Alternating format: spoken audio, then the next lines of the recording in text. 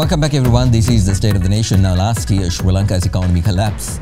Did it collapse due to mismanagement, or was there a systematic push by various powers to get us there? Which itself is a different argument. Anyway, once our economy collapsed, you would have seen multitudes of key notable people from the West calling, visiting and talking about Sri Lanka. The United States is at the top. We saw key figures from the State Department and the CIA arriving in this country to hold conversations with our leaders. In a speech to military officials recently, President Ranil Wickremesinghe alerted us as to why this is. අපි අවට තියෙන පසුබිම වෙනස් වෙනවා. දැන් ලෝක බලවතුන්ගේ තරඟය ආපහු පටන් ගෙන තියෙන්නේ. ඒ බලවතුන්ගේ තරඟය මේ සැරේ බලපාන්නේ ඉන්දියන් සාගරයට. පැසිෆික් සාගරේ එක දැනටම තියෙනවා. ඉන්දියන් සාගරයට ගේන්න හදනවා.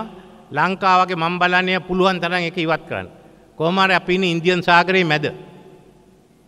ඉතින් මේ තත්ත්වය අනුව අපි කොහොමද අනාගතයට ඒකට මුහුණ දෙන්නේ කියන ඒ විදිහට තමයි අපේ ආරක්ෂා අලුත් උපක්‍රම සකස් කරන්න තියෙන්නේ. අපිට ඒක කරන්න උවමනයි. මුහුදේ මොකක් සිදු වෙයිද අපි දන්නේ නැහැ. ගුවනේ මොකක් වෙයිද අපි දන්නේ නැහැ. හදිසියේ අපේ ගොඩබිම හමුදාව ලෝක වෙනත් තැනකට යවන්න සිදු වෙයිද දන්නේ නැහැ.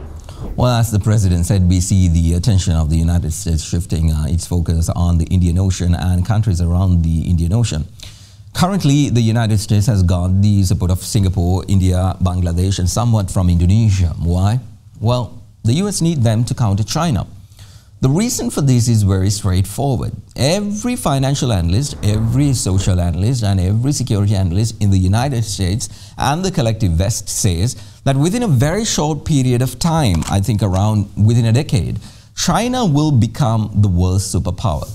Now that terrifies the United States because they don't want to lose their top position. So they need to do everything possible to ensure they safeguard that position. How do they do that? Well, America's way of engagement is not negotiation. Their way mostly is shrewdly creating chaos so that they can get their way. Divide and rule, which is a page from the playbook of the colonial British Empire. The best example is in recent times is the unrest in this country last year. If you put things into context, what happened was a government that said that they would never go to the IMF, aka the United States, in fact was overthrown, and the rest then went there obediently. The people who screamed from the current government saying that we will never go to the IMF is now singing praises. Even though this sounds speculative, when we look at the Biden administration's new strategy for South Asia, we see how they want to ensure that and use this region in their overall fight against China. And China is strong in these parts of the world, mainly in trade. Look at Sri Lanka. Most of the Chinese influence is about business, not security or politics. They don't push Sri Lanka cunningly to positions where we have to change our way of governance to create a better environment for China. This is why the Biden administration came up with a new strategy, as I just mentioned, titled Indo-Pacific Strategy, which was released by the White House last February. What exactly do they try to do through this strategy and what is their focus? Well, joining me now from the data booth is Danidu Withanawasam. Danidu, good to see you once again. Happy New Year, Danidu. Now, what exactly does this strategy talk about, the Indo-Pacific strategy that was released by the White House by the Biden administration? Does it talk about how America is helping the countries in South Asia, or is it the roadmap to get these countries into a position that they want them to be in? Right. Happy New Year to you as well, Mahieash. I think you mentioned China multiple times within the intro to this segment, and that is exactly what they have focused on. Now, as a document, Mahieash, what they have differentiated it into is firstly to identify what the promise of the Indo-Pacific region is, the strategy, and then the action plan. Now, a lot of details that have been given under it, which I'm not going to go into, but just really focus on the particular things that are important to our country. Under the promise, they look at $900 billion in FDIs. Now, we don't see that much of a problem. But within the promise itself, they identify repetitively that the People's Republic of China is a, quote, coercive and aggressive force in this region. And that is what their focus is going to primarily be on. And that is the reason why there's an Indo-Pacific strategy. Now, within the strategy portion of this, now it has also been divided into 5 key objectives. We don't really have to go into that. But one thing, Mahieash, I believe that you will also find interesting is that under the first objective, which is to advance a free and open Indo-Pacific, they talk about supporting investigative journalism. Now we see that this is something that they had focused on even during the Aragalaya time period. We are not too sure about how a state gets to infiltrate into that level when it comes to another country's affairs, because that we particularly think journalism is something that a state as a homegrown thing that should come up from a country. But that is also part of their focus. Another thing that is interesting is fiscal transparency, which has been mentioned in the document as well. Fiscal transparency is also another objective within the Indo-Pacific strategy, within their strategy, and then primarily the action plan as well. So those are some 2 specific aspects I believe that we need to pay attention to within the Biden administration. Journalism, that's a good one. Well, that's what America is doing all around the world. As always, Danindu Withanavasam at the date. Thank you very much. Now, meanwhile, a new alliance among China, Russia, Pakistan and Iran might stir things up in the Indian Ocean. A Western think tank called the GIS says that Russia and Iran have become as friendly as their mutual interest in foreign and security policy allows. And Pakistan has become a main transit corridor for China, delivering access to the Indian Ocean through the southern port city of Gouda. The same possibility is open now for Russia through Iranian ports leading to the Indian Ocean. The question at hand is, how can Sri Lanka benefit from this, or do we actually have anything to benefit from? So we must be proactive and ensure that we get the best deal for us and for our people from events unfolding in the world. If America wants to be here, instead of allowing them to rape us economically, politically and socially, we must ensure that we deal with them as partners and benefit. Same with China and Russia. Sometime back, former Foreign Secretary and the current Sri Lankan Ambassador to Indonesia, Admiral Janath Kolomage, told me the best analogy of what Sri Lanka is like now. Watch. Are we a small country, right? In size, yes, we are. In population, we are. But look at the attention that this little country is getting, right? Whether it is coming from USA, India, China, Australia, EU, Japan, we are the center of attraction, right? Because of the geographical location, the geostrategic value of this country. So therefore, I would argue we are a big power. Yeah. Well, that was the current Indonesian, Sri Lankan ambassador to Indonesia, Admiral Janath Kolomage. Now, I want to understand how important it is for the United States to embed itself in this part of the world. For that, joining me now is Associate Professor at Rabdan Academy in Abu Dhabi, Professor John Harrison. He joins me via Zoom. Professor Harrison is also a regional security expert. Thank you very much, Professor, for your time. Now, if you had the chance to read the Indo-Pacific strategy released by the White House in February of last year, they clearly say, Professor, that the USA would focus on every corner of the region, especially from Northeast Asia to South Asia to Oceania. Now, what does this mean? Does it mean that they will look towards infiltrating these countries and make them work for the USA, foregoing their sovereignty? What are you reading from this? Well, thank you, Mahieash. The first thing, I have had the chance to look at it, and I'm not sure I agree with the premise of your question, where this is some sort of nefarious intent for the U.S. to infiltrate and override national sovereignty. What this is about is the U.S.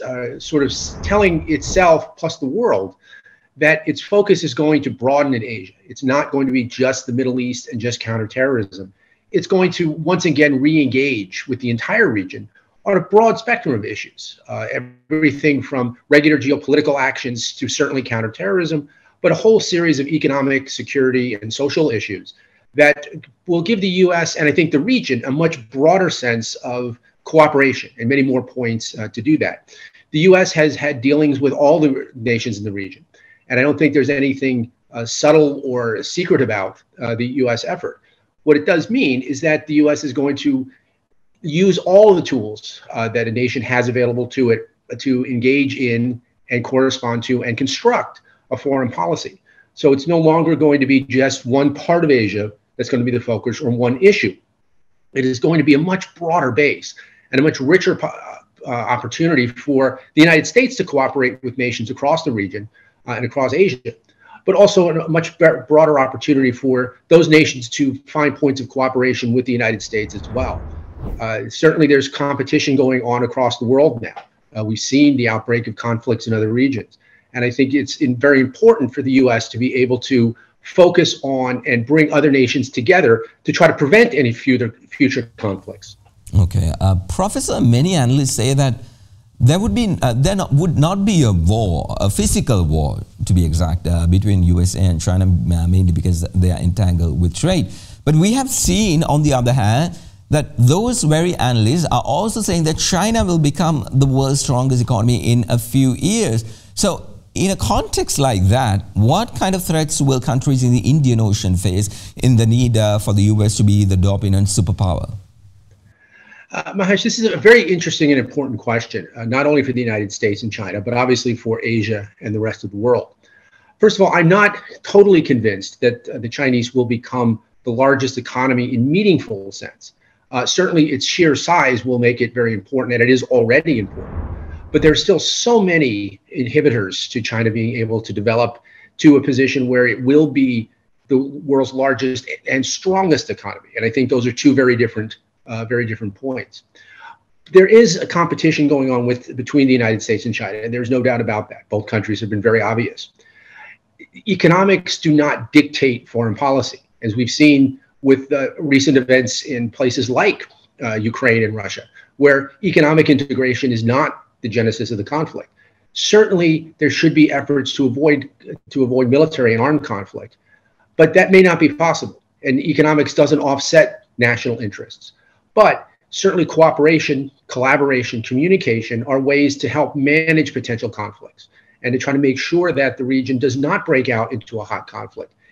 If the premise is that conflict is inevitable between two nations, and I don't believe that necessarily is the case, but if that is the premise, then yes, cooperation and economics are important to try to manage that. And if that conflict is inevitable, and again, I don't agree, but if it is, then perhaps a Cold War of some sort, whatever the term is going to mean in this, is certainly a better way of dealing with these issues than an actual hot armed conflict. When we've already thought that the world had gone past state-on-state conflict, we've seen since last February that is not the case. So any efforts to try and maneuver and to try to dampen those thrusts are very important. And as Mahieash, I'm sure your listeners would certainly agree with that comment. Absolutely. Professor, in terms of foreign policy interest, what should Sri Lanka be focusing on right now? That's a fascinating question. And I think, certainly there's a great deal of interest right now and understandable need to focus on internal dynamics and internal politics. But Sri Lanka has a unique opportunity because the international system seems to be going through a change, moving from the unipolar moment right after the end of the Cold War to a more multipolar environment. And Sri Lanka, because of its geopolitical position, has unique opportunities to be able to leverage that. And I think the first thing it needs to do is get its internal politics and internal economic situation in order so that it can begin to see, well, what is its basic national interest? How does the international system either enhance or inhibit those interests? And what tools of national power does Sri Lanka have to be able to shape the environment for itself, to be able to take advantage of the situation that it does find itself in?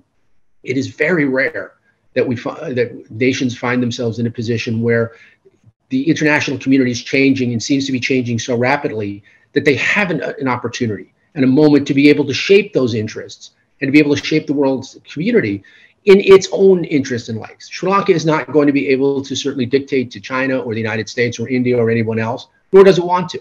But what it wants to be able to do is maximize its position to achieve its own interests. What those are may not be clear at the moment, but I think that's the most important thing it can do. Find out what those interests are, how those interact with the domestic political situation, and then how to make sure that the country can be able to utilize all the tools of national power that it has to be able to develop and influence the world in a way that will benefit not only Sri Lanka and South Asia, but the world in general. All right, we have to leave it at that. Thank you very much. That was the Associate Professor at the Ramdan Academy in Abu Dhabi, Professor John Harrison. Let's take a short commercial break. On the other side, did China really bankrupt Sri Lanka? Stick around. This is the State of the Nation. Back in a moment.